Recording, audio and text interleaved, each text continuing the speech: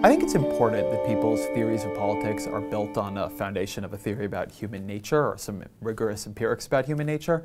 And something that I think we do a bad job understanding is the way the psychology of identity and group affiliation function in politics. We tend to suggest that identity politics is something that only marginalized groups do, when in fact it's something we all do. All politics all the time is influenced by identity.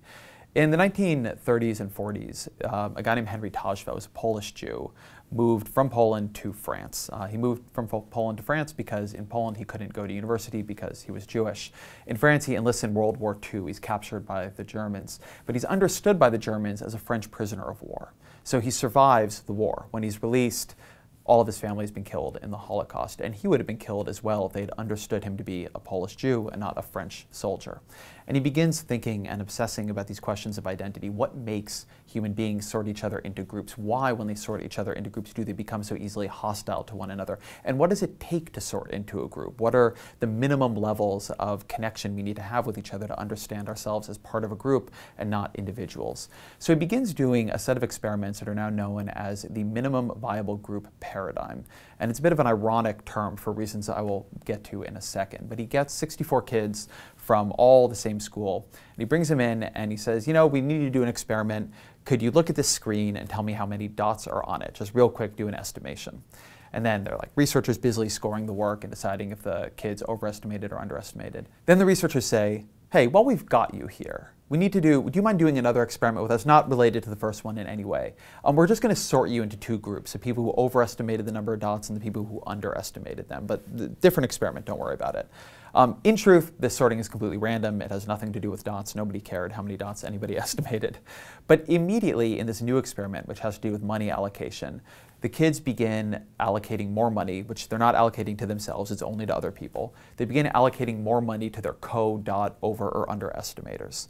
And this was a surprise because the way this experiment was supposed to work was Tajfel and his co-authors were going to sort people into groups, but not enough that they would begin to act like a group. And they were going to begin adding conditions to see at what point group identity took hold. But even Tajfel, who had gone through such a searing, traumatic, horrifying experience with how easily and how powerfully group identity takes hold, he underestimated it. He thought this would be underneath the line, almost like a control group, but it was already over the line.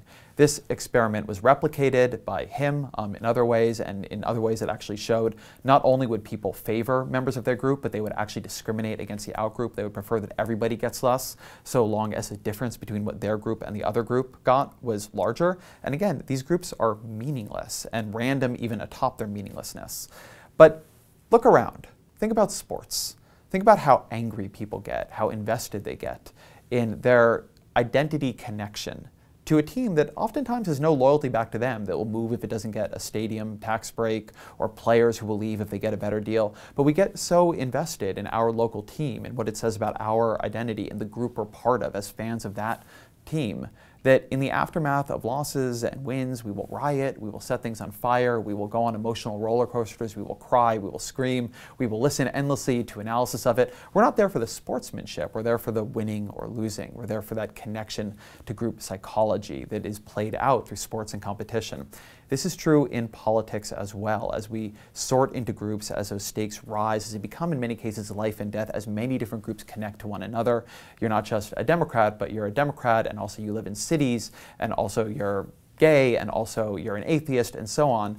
Those things all begin to fuse together. It becomes what the political scientist Lilliana Mason calls a mega identity.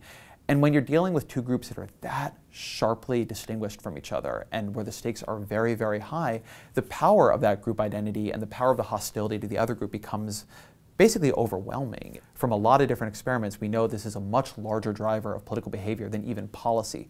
We will follow parties and leaders around to policies that we didn't believe them to have just recently. I mean, look at Republicans and Russia, for instance.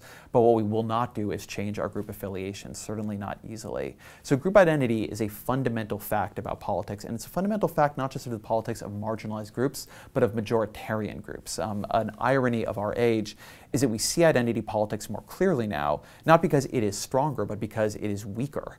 There is no one identity group with the power to fully dominate politics, and so now that different groups are contesting, they're all putting forward claims, are all fighting for control, we can see that there's identity in our politics, but there always was. It's just that when one group is strong enough, they're able to make that identity almost invisible and just call it politics.